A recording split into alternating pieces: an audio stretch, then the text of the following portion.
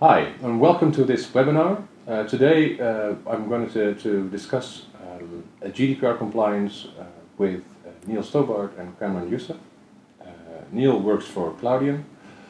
Kamran works for SME, which stands for Storage Made Easy. We're going to discuss how to get your storage GDPR compliance.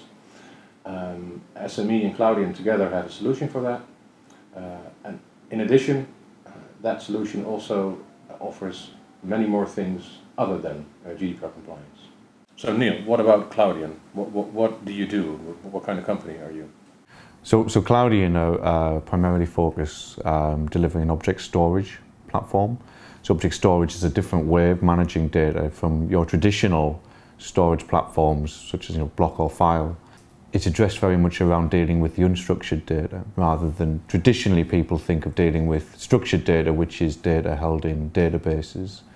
Or some way of annotating that data. We're trying to put structure around the unstructured data, and one of the challenges around the unstructured data is it's just growing at an enormous pace. And you look at everybody who works in the storage industry, they keep revising their ideas. I mean, it was exabytes scale, now it's zettabytes, yottabytes I think is the next one, and it really is growing exponentially. So organizations need a platform that can scale and grow like that, and obviously object storage is the way to do that. So we've been around since 2011. We've been selling products since about 2014/15. So really been out in the market for just over 3 years, and really had great success, and really working with a lot of big organizations, well-known organizations. So certainly people are beginning to see the value of object storage. Yeah. Kamran, how about SME? Storage Made Easy, we provide a solution called Enterprise File Fabric that connects multiple different storages and provides a single pane of glass to access, to manage, and to collaborate internally and externally with the object storages and also with the legacy file systems. And as Neil mentioned, that object storage, it is a scalable solution, but it provides an API. We sit on top of object storage like Cloudian and provide unified access to the data and a collaboration solution on that. Okay. So the first question obviously is, why are you working together on this thing called GDPR and more, which we talk about later? But why Cloudian and Storage Made Easy? Why is this such a good combination? Yeah? So like I said, the unstructured data is growing exponentially, and people need a solution for that. Cloudian really provides that base layer, storage platform, if that makes sense. People could go with block storage, they could go with file storage, they could go with cloud storage. But really, what we're seeing in the market, they obviously need to deal with all of this data, and the more data you have to store, the more storage you need, the more expensive it gets. And storage is actually one of the biggest expenditures in the data center. You spend more on storage than you do on networking and server platforms. So being able to control that cost whilst being able to scale is really important. It's not just about the scale though, it's also about access. So we leverage the S3 API that was pioneered by Amazon Web Services. Has grown in popularity, and now every sort of ISV solution is building support for S3. So now you have block file and S3, not object, it's actually S3. So we bring a lot of functionality around that, and clearly GDPR is a major concern, not just for European organisations, but for any organisation globally that has to store data for European citizens, that private data. So we kind of provide that base level that allows you to build your workloads on top of that. And the Storage Made Easy platform is one of those workloads that can sit on top of us, and that then hand over to you in a moment, but that very specifically addresses how an organisation can manage their user data, and specifically this understanding where it's coming from, how it needs to be managed, all the policies and that. And the workload Storage Made Easy offers, that is something that you can't do or won't do yourself, or is it something that's too alien to what you do otherwise? Well, we actually kind of provide a portal to allow an end user to get access to the data once it's on the platform, on the Cloudian platform. But it's relatively rudimentary. That's not what our core IP is all about. We're about building this big multi-data center, storage platform. Managing users, managing how users use their data. That's something that Storage Made Easy has developed, as their core IP, and it's much more focused. It's much more tightly focused, and I think we, potentially yes. I guess we could go and get a bunch of engineers and they could develop something like that, but it's going to take away where we want to go in the market. So we actually look to partner with people like Storage Made Easy to develop the best of breed solutions for what the customers actually need. So together you can offer a better solution probably than you could develop better independently. Together. Better together, right? Yeah. So Kamran, from your perspective, why Cloudian? As Neil mentioned, that Hyperstore provides S3 API, and then a console where the users they can view the data. We are kind of the last mile for object storage or S3 storage. And now if a user they have to access the system, you have to integrate with the identity management system. If you want to put permissions on, just like people are used to using NTFS, read permissions, write permissions, you need audit logs. You need to create shared links. You need to have integration with best of the breed tools that the enterprises use in their organization. You want sync and share also for offline access for the data. So what we do is that, take what Cloudian provide a scalable storage solution and make it easier to use for the end users, plus give the C-level guys mechanisms where they have defined their policies to implement those. Everything is policy driven, and provide an easy to use solution that the IT departments they can manage very, very easily and scale as Hyperstore scales or the user's need scale. Yeah, so probably not necessarily breaking down, but building on top of the silos that occur inside organizations is one of the key points as well, right? About this collaboration. That is correct. Organizations, if they get Hyperstore, they are not going to get rid of their existing storage solutions. We connect with Hyperstore, we connect with existing filers, we connect with other object storages also. And you can combine them all together, provide a single view to the end users and also to the administration guys, and also to for automated workflows. Once you have combined them all together, now if you want to do the migration of the users, that allows organizations to gradually migrate the users. The users will not even know the next day come along they're using the new platform, and we provide all the tooling around it also. So it's fair to say that it's basically a very user-centric approach as well, right? So you're building the solution specifically for the most ease of use for your customers, right? That is correct. For most ease of use with the controls that for security and for GDPR also. Because that's always a bit of a thing, right? Ease of use versus security versus, especially when we're going to be talking about GDPR in a minute, ease of use every now and again conflicts with that particular thing, right? There is always a tension between security and ease of use and also openness. And what we try to do is that provide a way where the end users, they are happy, but the policies they are also implemented. So I think the S3 API, it's very, very powerful. It allows workloads users to do a lot more with their data, but your regular, IT, your user of IT, they want what they're used to. They want, you know, something to be familiar and easy to use.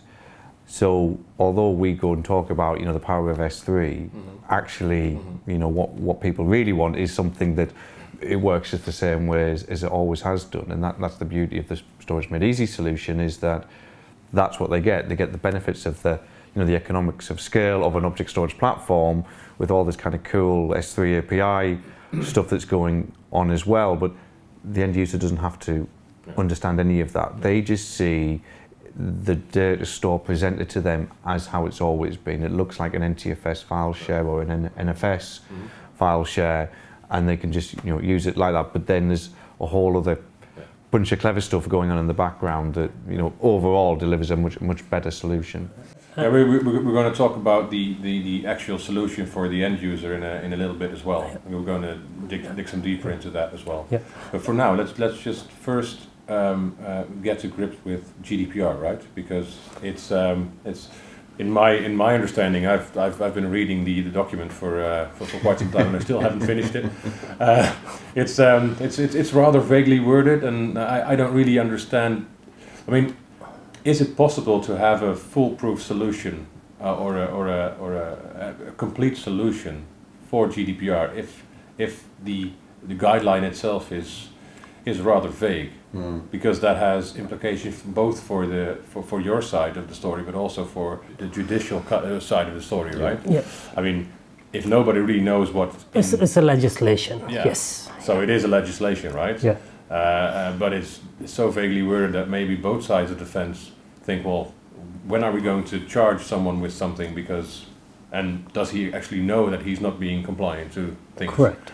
So, in Europe, do you have a good idea of what GDPR is? I hope so now. I mean, I've read through. I mean, I can't remember how many pages there are, but I've read through it many times, trying to make sure that I don't miss anything. So, you know, I'm working on a paper right now is to determine, you know, how the Cloudian technology meets the needs of the regulations. And yeah, I mean, some of it is very vague. You know, the data needs to be, or no, storage systems, you know, needs to be designed, you know, with, you know, data protection in mind, or, you know, as a base principle. So what, I mean, even just that phrase, data protection, what does that mean? Is that a security? Is it disaster recovery? Is it, you know, protecting against soft failures, hard failures? So as I'm writing this paper, it's getting longer and longer because I'm just worried that I'm going to miss any sort of eventuality. So where I'm taking guidance is I'm talking to my customers. You know, because it's not just about GDPR. You know, absolutely the first thing you should say is it's not just about technology. No. It's about an organisation, how they manage data. So how they manage data obviously has an impact on the technology, you know, where you're storing the data, how you're accessing it. Absolutely, it's all relevant. But without the firm process, business process in place, you know, you could load a file onto our storage platform. You know, we could say, well, we've got all the security, everything's data protected, you know, blah, blah, blah, it's encrypted, all of that wonderful stuff. But actually, the organisation might be, you know, not compliant because they shouldn't be actually storing that information in the first place. Yeah. So organisations have to go through a whole data cleansing process and actually look at where they're getting data from, you know, how they are storing it, and that's where it sort of starts to match up to us. So and that's the thing. So I get asked, you know, is your platform GDPR compliant? And that's where I get a little bit nervous because I think it is. I think it can meet all of those, you know, statements where the storage must be designed as such. I think we can meet all of those things, but it can never be compliant because what's the old saying, right? Garbage in, garbage out.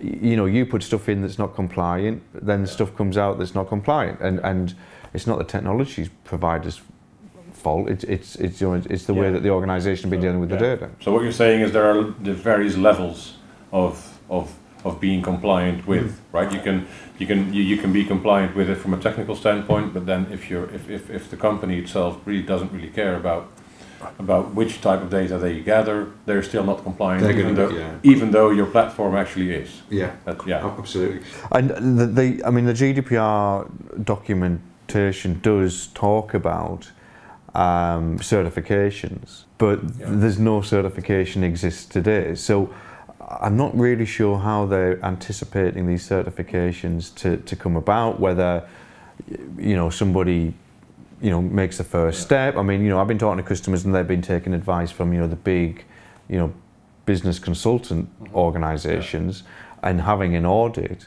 and yet, you know, they're working off the same draft as all us technology providers. So there's still a lot, there's still a big grey area, I think. So to a certain extent it's still a work in progress, right? The guideline itself. But do you also account for that in your solution, right? Is that also something that you take as well? If there are going to be some certification, we can easily integrate being compliant with those certifications in our solution. Correct, but right now there is no GDPR certification. No. And it just came around that give the users personal control over their data, and as Neil mentioned that the companies, they will need to go to a legal firm. First of all, they need to know what data do they have, where do they store it, how do they access it. They need to do an audit for themselves. Then they have to set the policies and go through the document, what kind of data do they have, and set internal policies for that. And then after that, it is that how do we implement it? That also includes technology, but it also includes people training, that they are aware of that. And where our solution comes along is that on the implementation phase, in Section 5, there are about 6 things in the GDPR that you have to do. The data must be secure. If you are processing the data, it should be for a specific business purpose. You need to know that who has accessed the data. So those are the practical steps that come out of the GDPR document, and that's what this solution provides. I've heard some people actually say that Section 5 is the only section that you actually need to read. But, and it's just six bullet points. Correct. Of things, but I mean, and things do get repeated through the document. I mean, and that was the first task because that was what I'd heard. Section 5 is the only, you know, but actually if you delve and start to pick certain sentences apart, you know, there is more than just Section 5. Section 5, And there is a lot of interpretation around it. Like people said that one of the things, one of the trick questions for the GDPR still is that what about the backups? You need to keep the data for a certain period of time, or as long as you need it, but now you are keeping the backups for a long period of time. What about the data and the backups? You've got to clear that out as well. Do you want to clear that out as well also? So it is vague, a lot of things there, but it does give you some guidelines, and that's what we have taken to implement. And I think, you know, we're probably trying to do too much. You know, to make sure that the organisations, we can provide a solution that organisations can use, and you know, as it does sort of get shaped over time, we're kind of over delivering just to make sure. But the challenge is, you know, the organisations need to recognise that not all data is created equal. You know, it's kind of a cliche, but you know, where you've got personal data, the regulations are kind of saying that everything needs to be encrypted. Was it pseudonymization, I think, is the word that they actually use. So they're not just saying it's just encryption, but encryption is a way of doing that, and I think probably the most popular way of... But it is the hardest way of doing things, right? Well, and this is the challenge, is that as soon as you encrypt any data, no matter where in the stack, it will impose, you know, performance penalties, and you've got to think of what it's actually protecting you against. You know, where could a sort of a threat, you know, a hacking threat come into the system? Because if you get hacking into a server, that server has probably got the encryption key to access the data anyway, so it then makes no difference, really. You know, what I'm often trying to say is, let's look at the data sets that you have, look at the different applications, how that they're bringing in data. You know, what is this data? Is it just some pictures, some random pictures that we have of, you know, the countryside, or is it pictures of people, and we're doing some recognition software to identify those people? They're two completely different use cases. So don't encrypt the data that doesn't need to be encrypting, otherwise, you know, you're just putting this severe overhead across your whole infrastructure. So I think you've got to be careful that you do actually spend the time to identify that data that is relevant and appropriate to GDPR, rather than doing just a blanket approach, just in case. And because a lot of people will do that because that's the easiest way to do it. And also, to be on the safe side, they do that. And I think all they say is that, okay, do you have adequate, in GDPR, adequate protection? It is complex. What you find is that when GDPR came around, a lot of companies, they used enterprise file fabric to do the audit also, because we can connect and we can also find out different patterns. And they were finding credit cards on directories that were, credit card numbers that were available publicly across, not publicly, but across the whole organization. Email.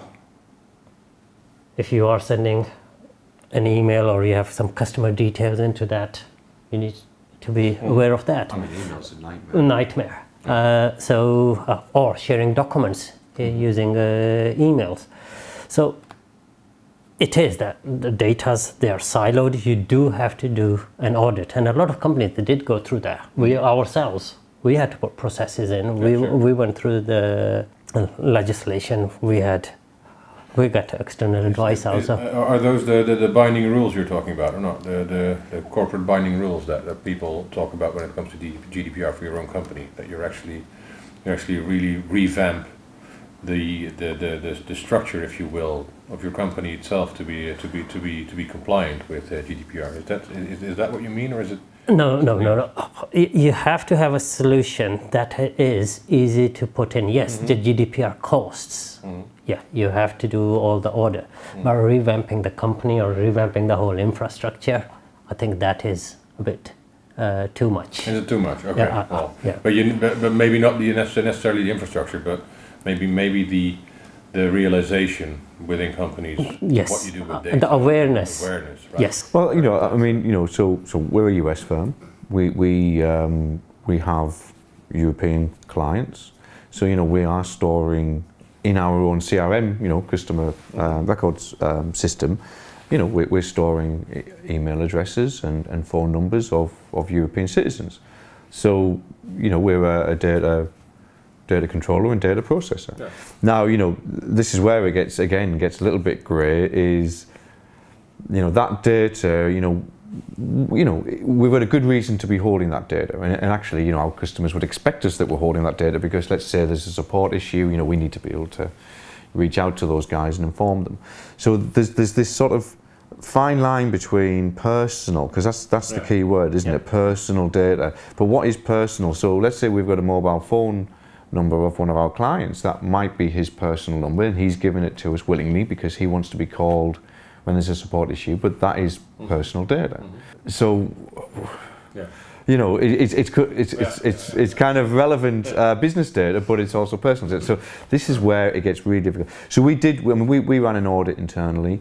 You know, we had to look at where we're getting our data, because, you know, as marketing teams, you know, they'll go and buy, you know, marketing lists that have got lists of, you know, people. Where did we get that information from? Where did that supplier of that data get that information from? And every company is doing that, you know, chain, almost a chain of custody, is, you know, where has that information come from? Because if you might have to ditch that, some of that stuff, you know, and a lot of companies are having to delete whole data sets because actually they've got it from, let's say, not reputable sources. Sounds a little bit the user didn't give the consent. So it's a bit like non-admissible evidence. Evidence, in court, yes. Right? If you gather it via the wrong.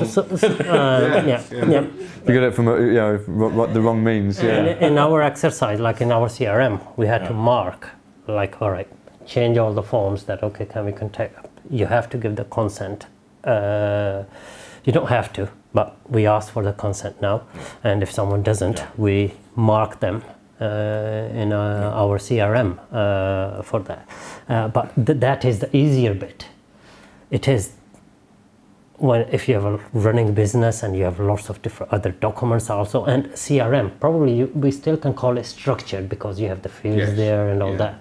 When it comes to the unstructured data, the documents, Excel spreadsheets, PDFs, images, that's where it becomes really difficult. Correct. Okay. Well, I think we've kind of. I mean, I don't think we've solved what GDPR is, but we laid a good foundation about what we think it is. Let's dive into the solution itself for a minute. As you know, GDPR consists of various parts, right? You have privacy, security, adequacy. Does the solution account for the entire thing, or are we talking about parts of the solution? So the way the enterprise file fabric, it provides you with a mechanism. So as I said, that there are the practical steps now that you have to take. Yeah, sure. And the first thing is that discover what sensitive data is. So the solution, it provides a mechanism where you can put different rules in. It comes with built-in rules also, where you can discover that, okay, does the document contain email addresses? Does it contain credit cards? Does it contain IP addresses? Does it contain social security numbers? Or you can define those yourself. Now we are talking to all the different storages, and we are doing it in real time. So one thing is that, okay, you have done the audit, now you have to implement it in real time. So you have discovered that. The second one is that, okay, who has access to the data? Now you don't want to, as you alluded before, that do we need to change everything for that? No. So for identity management organizations, they already have Active Directory, LDAP, they're using Google Apps for their identity management, integrate with that. Now to the data, now you want to provide access controls also. So now you have a single place where you're accessing all the different data. It's integrated with your identity management. You can do the discovery also there in real time. And you can set up different permissions also. Now the other side is that you can be audited. You can be checked that, okay, who has accessed the data, not only now, but in the past. So you need to also provide audit controls or audit logs. Whenever someone accesses the data, it is stored somewhere, and you can generate reports from that. Then if you are doing collaboration internally or externally, you also want controls on that. Like Neil mentioned that, okay, email, that's a nightmare. For the GDPR, no one should be attaching attachments to the email. You need a solution that where you can put, rather than shared links, that are controlled, that how many times can someone download it. You can set up the passwords, what is the expiry date, and also when someone accesses it, you log that, okay, this user or this IP address, they have accessed that.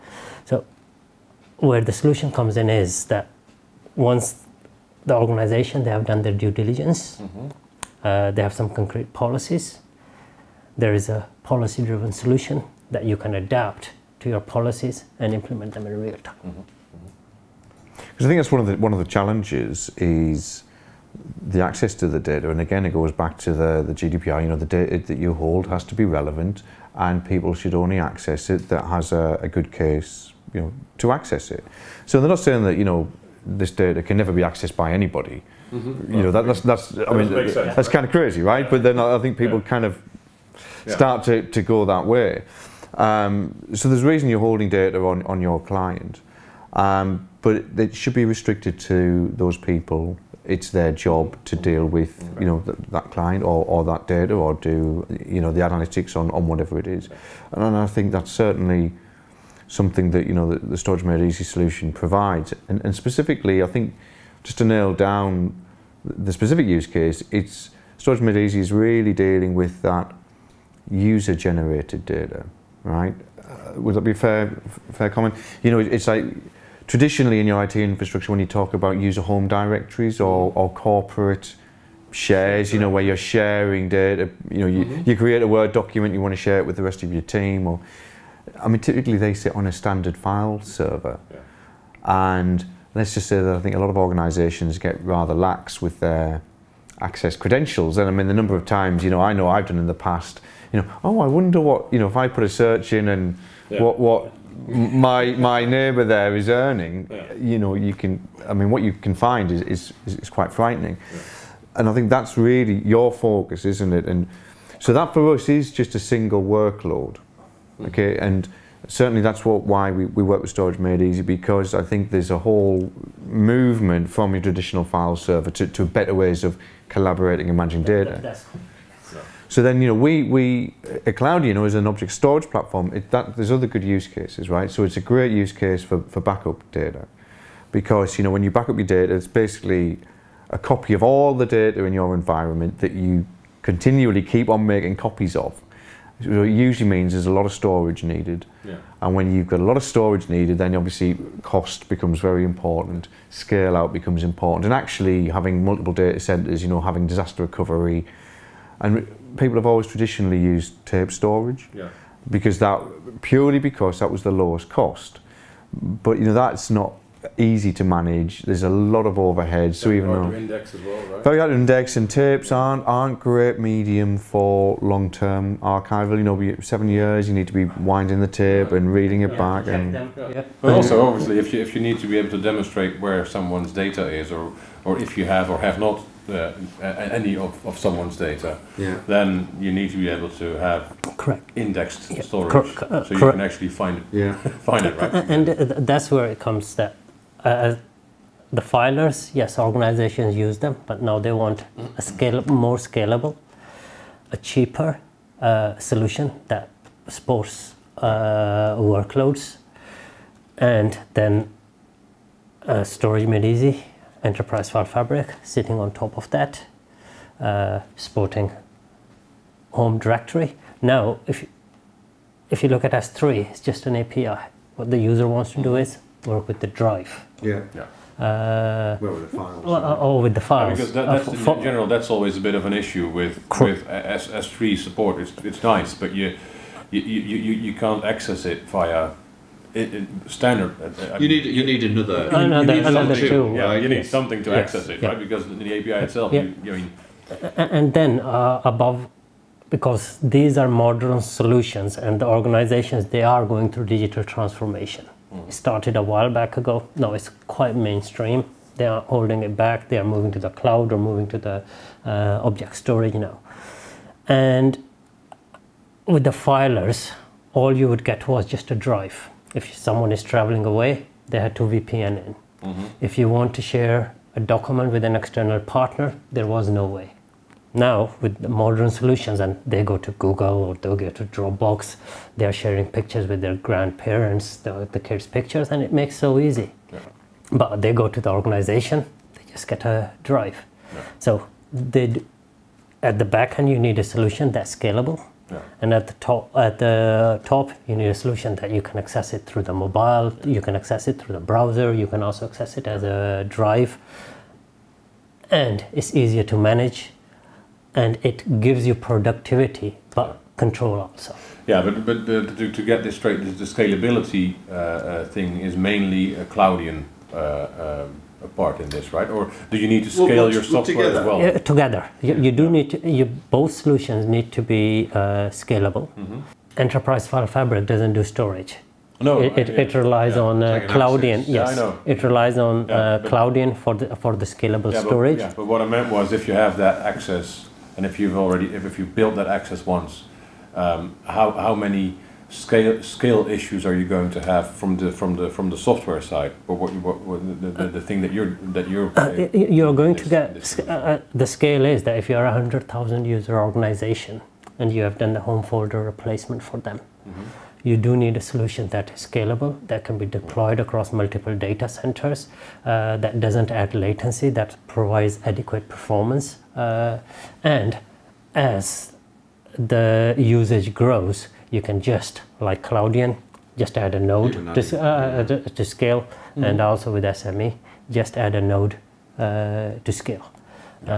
almost linear scalability, and that is important because the legacy systems or the old systems, they were much harder to scale. Yeah. They were scale up rather than scale out. Yeah, scale up is always limited to the compute you have at least. And yes, correct. Okay. So I mean, I think you touched on it already a little bit, but if you had to name a couple of standout features of the solution that you're offering, restricting, maybe not necessarily restricting it to GDPR now, but to other issues as well.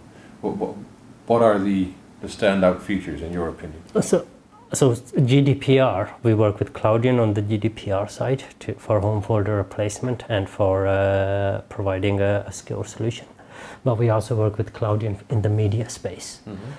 We also have a technology called MStream, and what we find is that, again, organizations, they have their old systems, the old workflows, they are built on the filers, and now they are moving to Cloudian for a scalable storage to archive the data as a tier 1 or a tier 2 storage. They still require to move the data from one storage system to the other storage system, but by the user, not by the IT, in an easy to use way. We have a technology which we have worked with Cloudian called MStream that allows to move objects from one storage to another storage, file-based systems or other object storages, in a very fast way. And the way it works is that rather than just opening one stream or doing one operation, the S3 API, it supports a protocol where you can do with a single object multiple operations. And we support that for uploads, downloads, and you can get up to 750 megabytes per second. Wow. Where it becomes important, especially in media companies, where the size of the files, like here, we have probably 3 or 4 cameras here.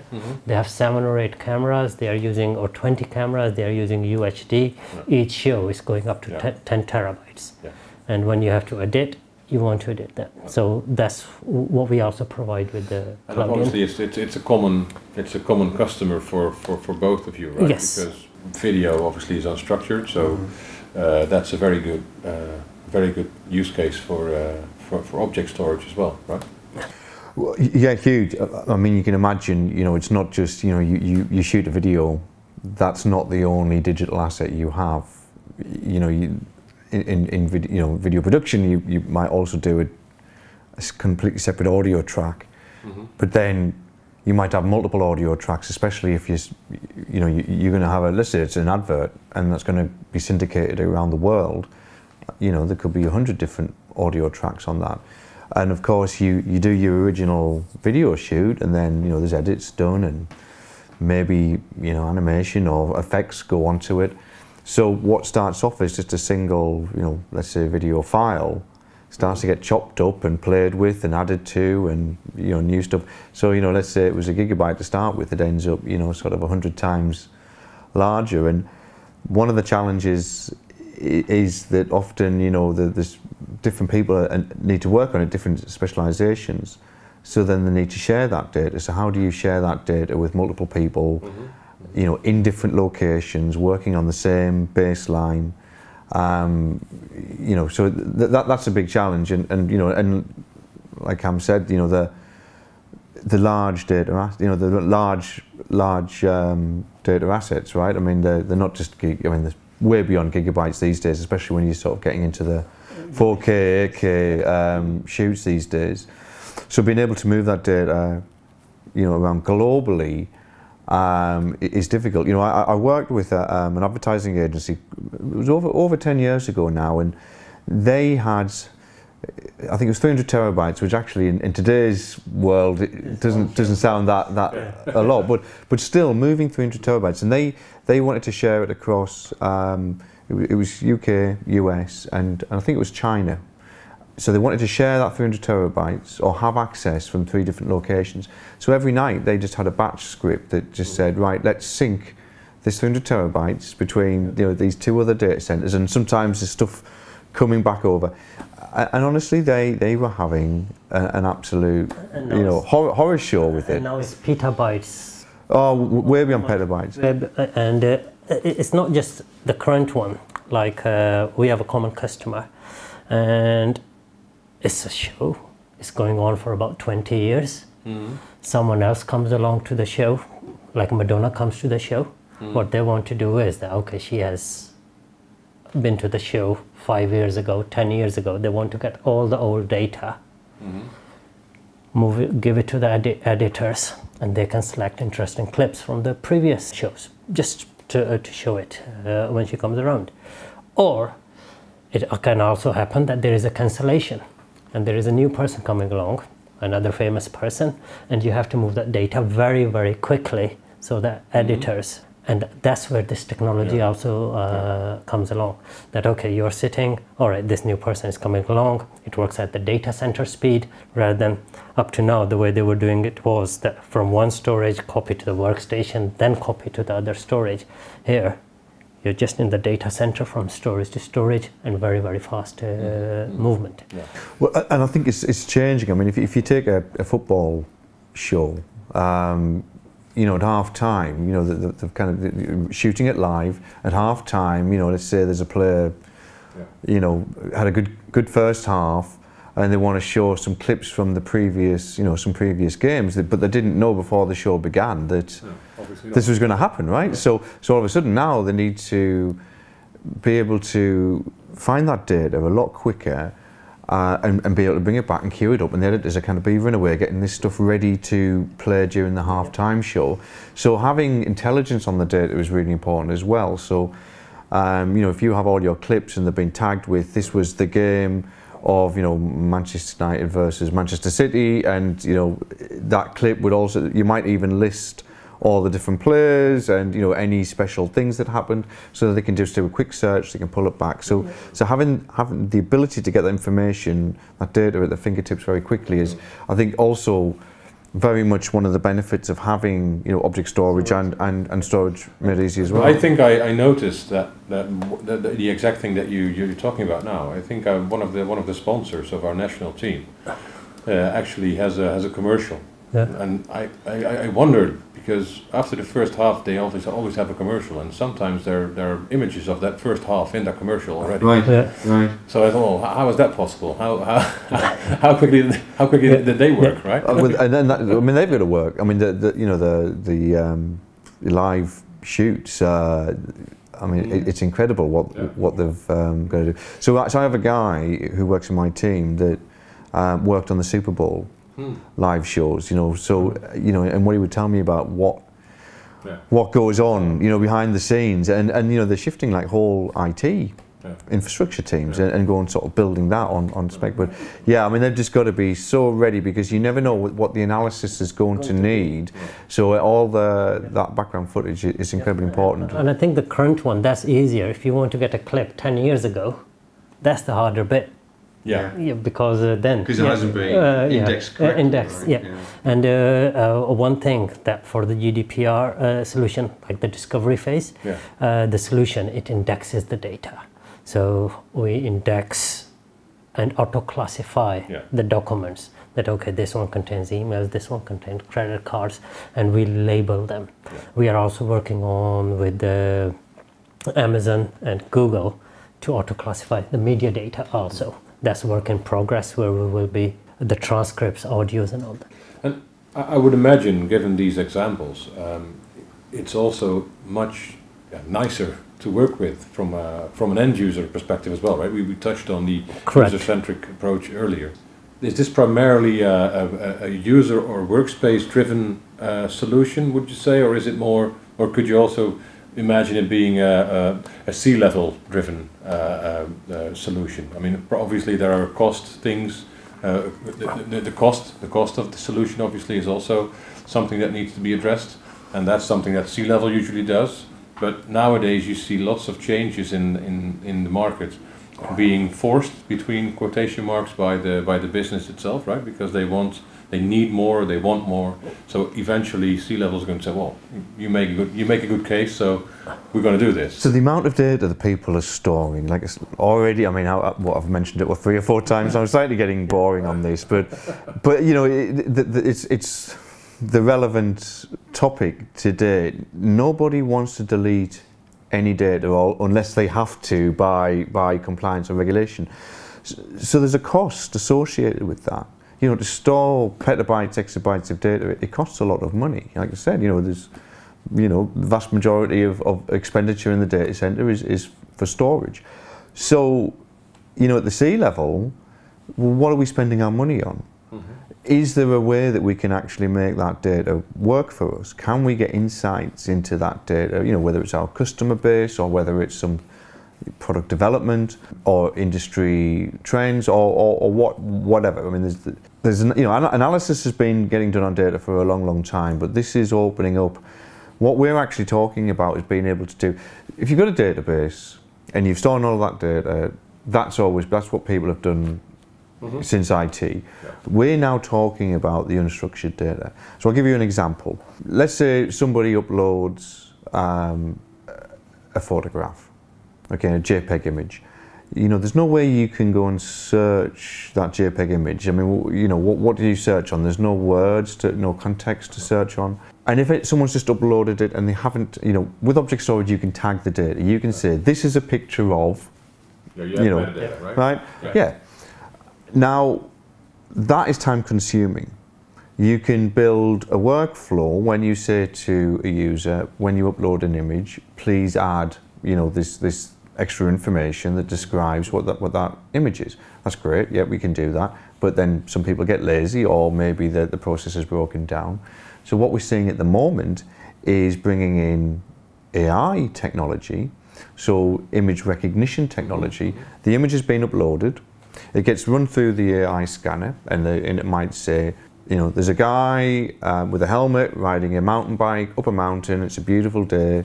And then it'll tag that image to say that there's a mountain bike, you know, mountain biker, you know, all the different things. And that's kind of now put some value onto that data.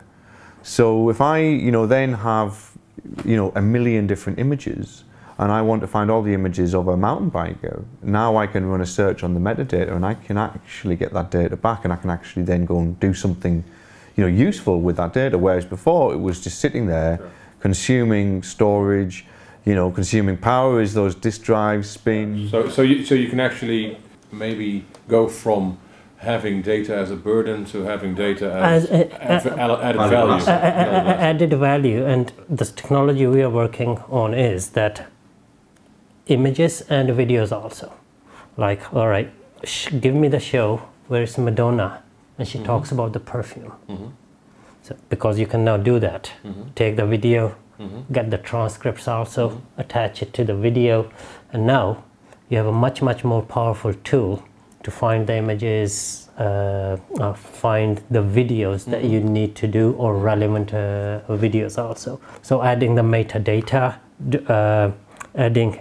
using AI to auto-classify it, build the model, label it, push it to Cloudian, so they can do the search there also, and also so other tools can use it and also do it with. So and it reinforces each other as well. Yes. I would say, right? Yes. So your searching and your searching reinforce each other to come up with a better end result. A better end result, yes. Yeah.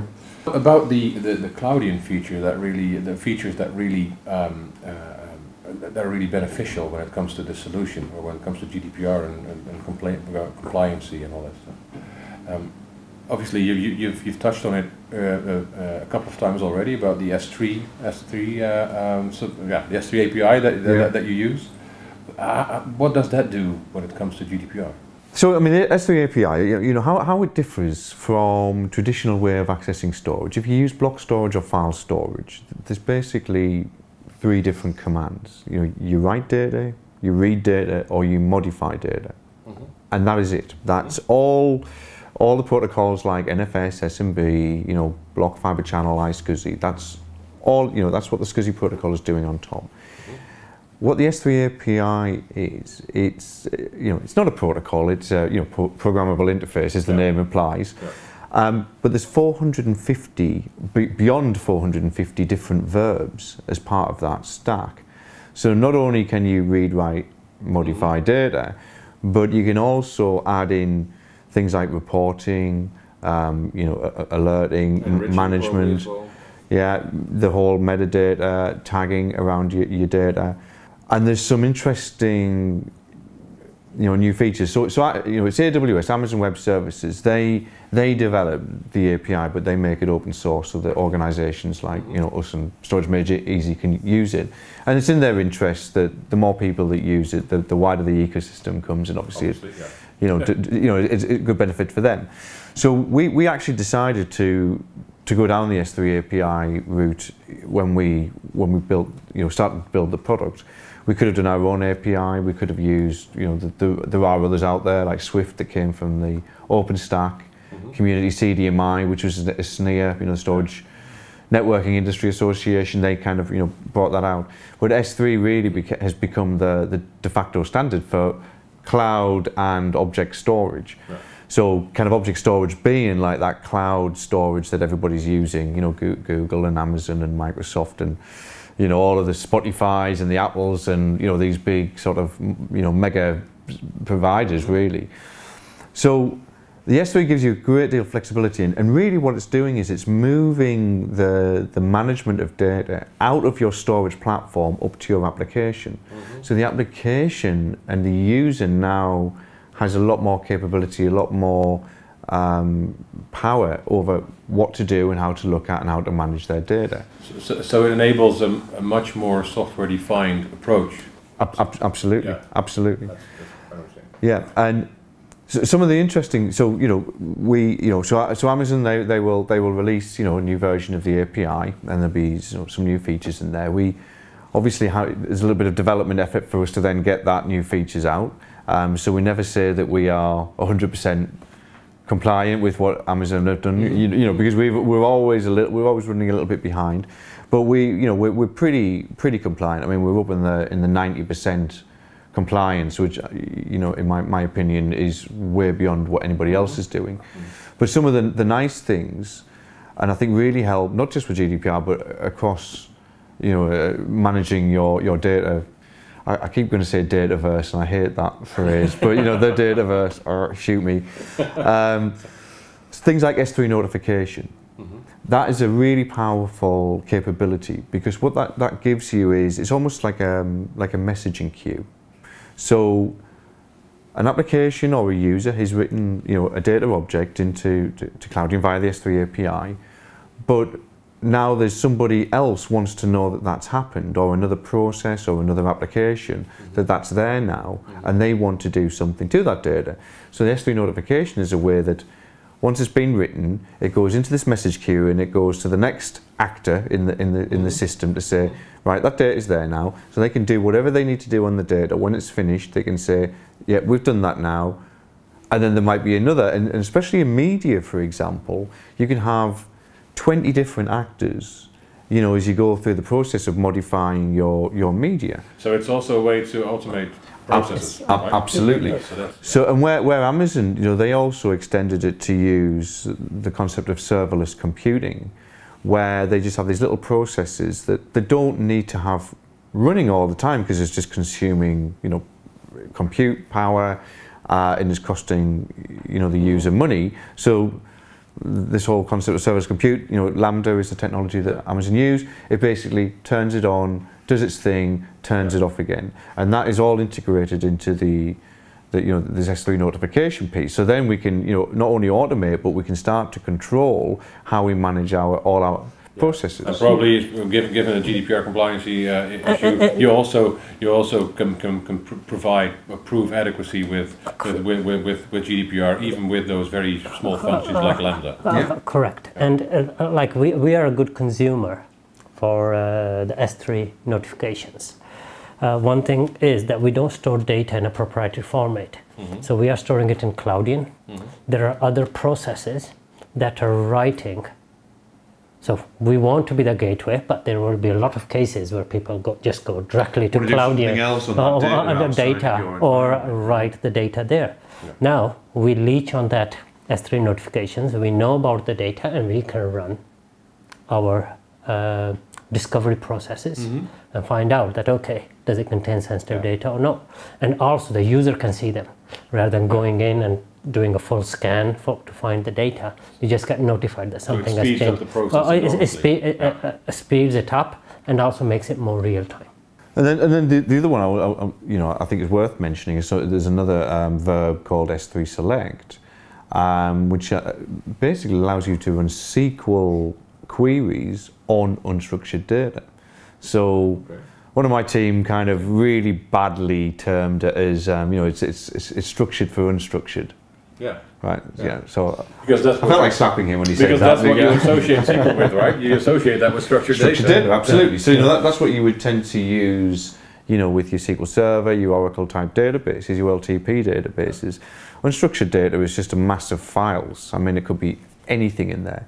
But yeah, being able to run SQL queries now, and then you can start to say, well, if it's this and that and this and that, and does it contain this, and you can build some very complicated search techniques. Yeah. So that's now really where we're going from.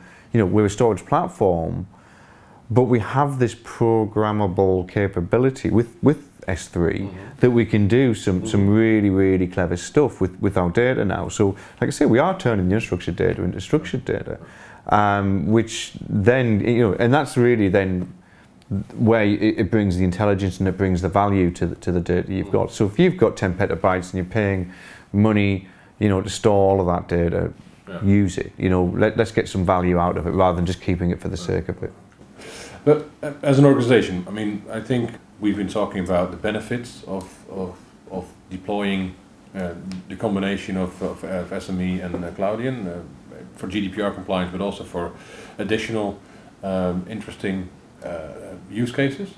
But as an organization, what do I need to take into account when I want to start using it? What is the impact on choosing this particular solution for my infrastructure, for example, or for my organization as a whole? How do you see that? So we do try to make the solution as easy as possible to deploy. We do not want to send a consultant army there. It is that someone has got Cloudian, they've done the deployment. Again, it's not a big deal. It's not like the days of the year where you had a 6 month or a year deployment plan. We provide the software as virtual software. You have hypervisors, we support all of them, you just do the deployment. Then we don't want you to change all your processes there. We are going to be one in all solution. We connect to them and then we provide the same ways that the user were accessing plus more. Like if they were accessing the data using the drive, we provide a drive. But now you have the advantage also that we talked about previously about the GDPR discovery and all that. But now you can access the same data in your mobile devices. No change required. You can access it in the web browser. You can share it externally in a secure way. You can integrate it with your existing identity management system. That's the way we look at it. You should be a good citizen in the IT world or in the deployment world, where it's easier to deploy. And normally it takes 2 or 3 days to do the deployment, and then you do need to train the administration stuff. So if it's probably quite hard to put your finger on, but if you have to give a quote in the sense that how long does it take for an average organization to deploy the solution that you're...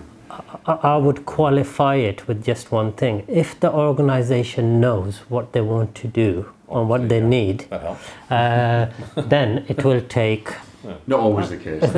3 days. Because the solution is quite wide, it provides a lot of functionality.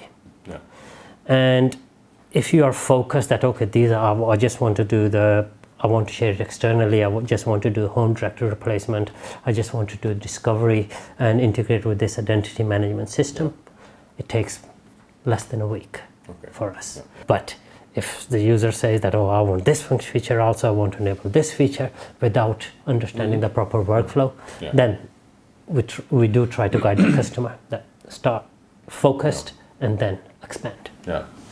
And then from a hardware perspective, if we call Cloudian the hardware part. Yeah, I mean we're software defined as well, right? But yeah, I mean ultimately we're managing the data where the data ends up living, right? So what we generally find is we are either going in to work with organisations that have a completely new application, you know, that data set hasn't existed before, or we're going in, we do actually a lot of backup target, you know, so people that have been using other, you know, traditional storage platforms or tape, and now, you know, they're kind of getting to the point where I'm going to have to buy something extra, and they kind of want to make it the last purchase, right? You know, rather than keep on introducing new technology. So something like backup is quite easy, because all you do is now you point the backup, you know, from where you were originally sending the data, you can just send it to the new target, and then we can just start to take all that stuff, and all the old stuff will just expire out over time naturally as you know that goes side by side for a while, and then afterwards and that old stuff will. And of course, if you want to sort of, you know, accelerate that, obviously you can make some. You can use the backup software to make a copy and get it all on the object store platform. And what we find is that we typically, you know, talk to organisations about a single use case. So backup target is a great one because that impacts everybody. But then it soon turns into, well, what else can we use this for? So, you know, doing the file collaboration or the file sync and share, you know, that's just another use case.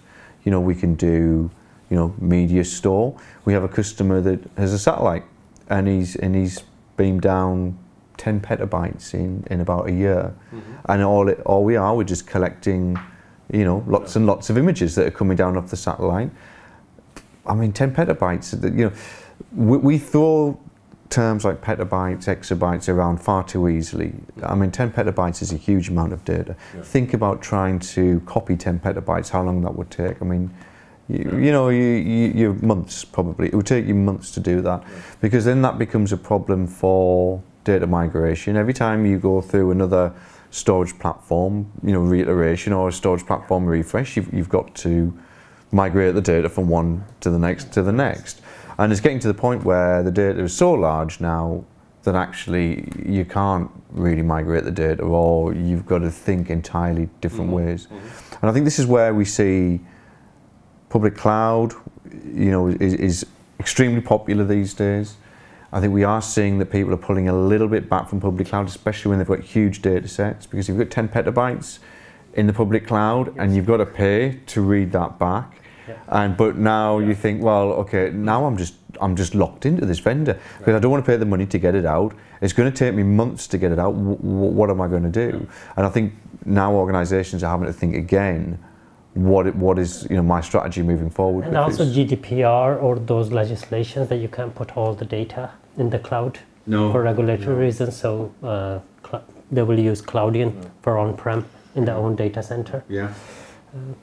So up until now, we've kind of assumed that everybody was going to use the complete solution, right? So Storage Made Easy combined with Cloudian, but probably the reality is that there are quite a number of companies that still have made other storage choices as well in the past, right? How does Storage Made Easy integrate with those? Right? We integrate with S3. We have about 60 different connectors. So we integrate with S3. We integrate with the cloud vendors, Amazon, Google, Azure, existing filers. We also integrate, if there is nothing else, FTP, WebDAV. We talked at the top, and also at the bottom we can integrate with those systems. So the core is an integration product, and no matter what data you have, we mostly are able to talk to that.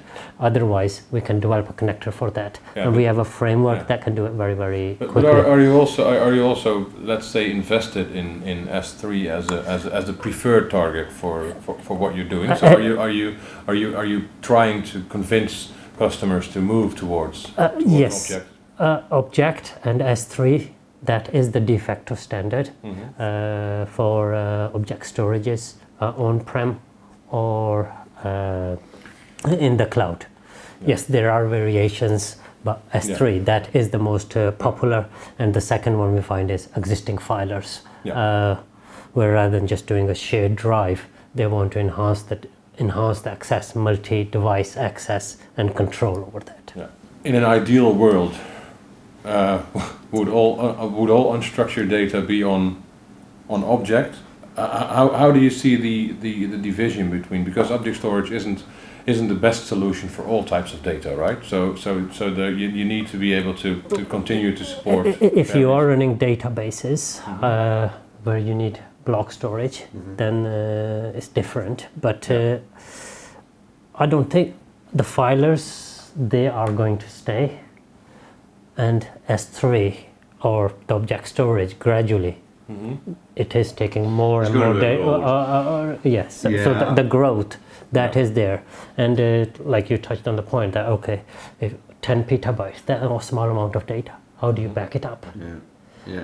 Well, an object storage is built in. I think the traditional filer platform does get used for lots of different use cases. So it would be used as application storage, storage for Oracle databases, running virtual machines. That workload is usually categorized by small block, so 4K, 8K, even up to 64K transactions, and lots of transactions. So we measure it in IOPS. That's not suitable for object store. Potentially, we can start to leverage the use of solid state storage, NVMe fabrics. It's something that we are looking at, investigating. Where does it add value? Because you've always got to look at. We don't want to go and compete with these big flash array vendors. That's what they do, and they do it very well. But they're actually only targeting 10% of the. I'm going to say it again, Dataverse, right? There he is again. And 80% is unstructured data, and it is growing very fast. So we've got to be very careful with our customers to say this is what it's good for and this is what it's not good for. So I'm always talking about having a multi-tiered storage strategy, go flash for the high performance, high IOPS stuff. And for the bulk of your data, where cost per gigabyte is more important than cost per IOP, that's where object storage plays very well. The other thing with object storage that I kind of haven't mentioned is the fact that we can expand a cluster across multiple data centers. I have a customer that's got a single cluster spanning 15 different data centers, so you can lose. Depending on how you build it out in terms of what protection policy you have. But you could have, multiple data center failures, and it just seamlessly redirects the client to where there's still a copy of the data. So not only do we talk about scalability in terms of, petabytes, exabytes, we're talking about, multiple data centers as well, and actually multiple users. We have a customer that's got, I think it's over 3 million users on the same platform, which it's. And also for fast access also, that you have it across different geolocations. So the data is local. The data is local to also, the user, and that's built in into the object storage, and we take full benefit of that. So when it comes to automated processes like auditing and discovery, you already talked about that. How can this? This can be integrated. Maybe this even provides these things, especially when you're talking about monitoring, searching across multiple workloads. All these things. What is your role in that respect? Obviously, like we talked about before, you support it, but could you elaborate a bit more on that? So we provide auditing, and that's we had it before GDPR, and when GDPR came across that, you need to know that who accessed the data when, and the history of it. So we audit everything when someone accesses or performs any operation on that.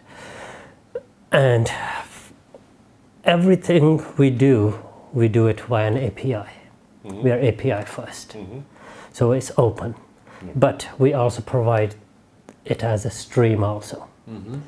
And because it's available as a stream, someone can integrate it with their intrusion detection system.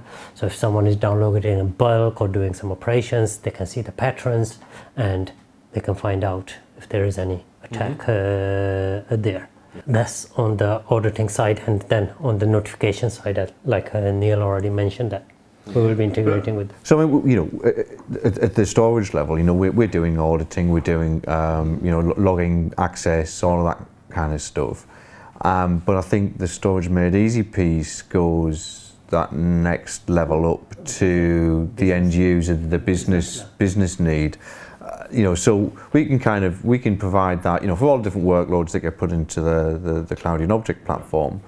But I think where you need that extra level is when you're dealing with, you know, there's this type of data that the storage made easy work with. So would you think it's fair to say that your Cloudian's part in this is for IT, just to cut some corners here, just for IT, and your part of it is for the user, for the end user? For the end user and for legal. Like we will record that Kamran accessed the document at this time from this IP address using this device, or he uploaded it, or he browsed the directory.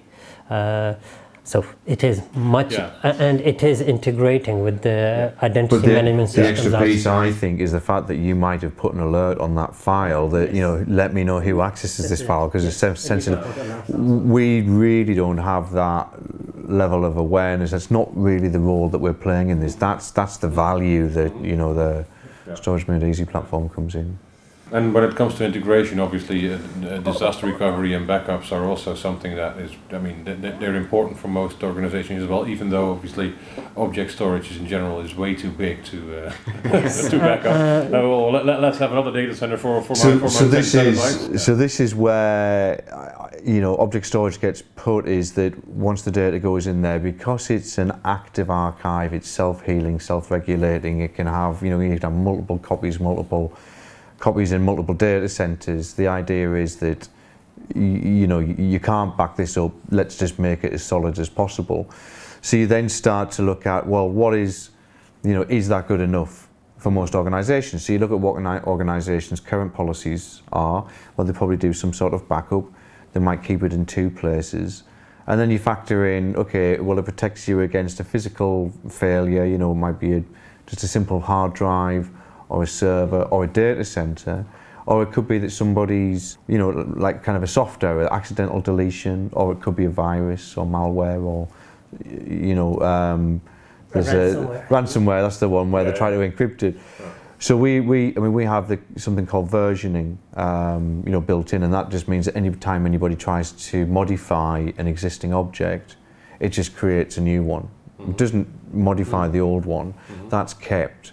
So now you've got multiple versions. So if any, you know, so you've actually got multiple versions of the data in a logical sense, but you've got multiple copies of it in a physical sense. It's a bit of analogous to a certain extent to blockchain, and where you can still see who did what when, right? Yes. So this is basically the... Well, and a blockchain is something we're investigating. Can it deliver value in our platform? So, you know, our CTO is, you know, a PhD in AI, very smart guy, he knows this stuff way more than I do, and, you know, and he's trying to work out, you know, does this add value into what we do, or actually is it more for your traditional, you know, databases? So like Neil mentioned on the versioning, we take advantage of that versioning.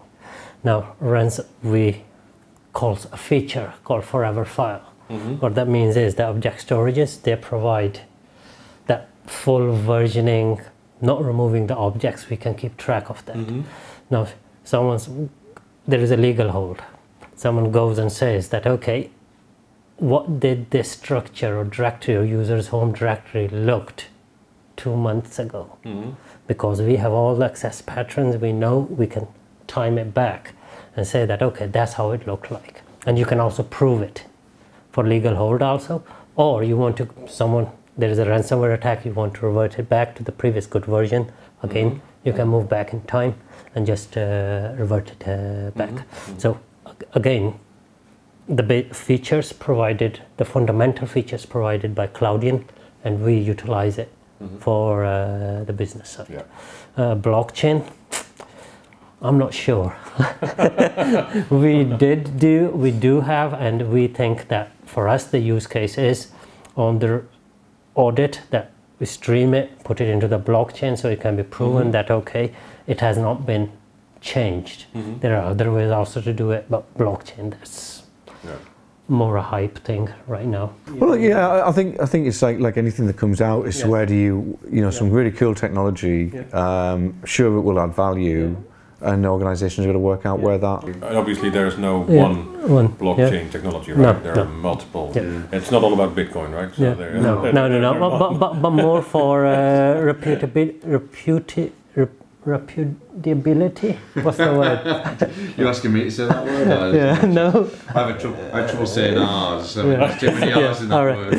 So, but for that, and the idea we got for that was that there was an article that some chap, they would archive the documents, and then every week they will take MD5 for all the documents and publish as an ad in New York Times. And that was their stamp that it has not been changed. So that's the way we plan to use it. So and just to finish off the part about the integrations when it comes to security, right? You provide notifications. I would suggest to the applications that you also use as a company, because I mean obviously you need to play nice with all the actors involved. Yes, so we use the notifications for that, and also security. It is much more than that. Cloudian, they provide client-side encryption, SSEC. We utilize that, server-side and client-side. Then we provide end-to-end encryption.